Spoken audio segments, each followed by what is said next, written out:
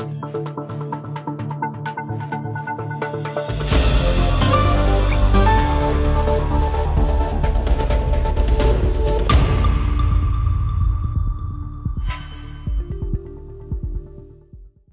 Turkish Defence Industries Secretariat (SSB) announced on the 16th of December that HISAR-A Plus air defence system has passed its final acceptance test, which will pave the way for its deployment with the Turkish Army.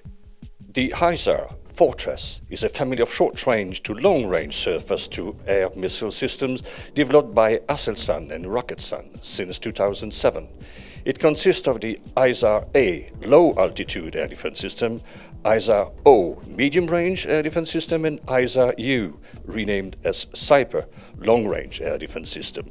The low-altitude air defense missile system project includes development and production of two types of ground system: an armored wheeled vehicle carrying the air defense missile system and the missile itself. The air defense missile system mounted on an armored vehicle will be fully autonomous by means of 3D radar, electro-optic system, command control and fire control. Another version of wheeled vehicle shall be a missile launcher connected to a fire control unit to the fire and command control functions.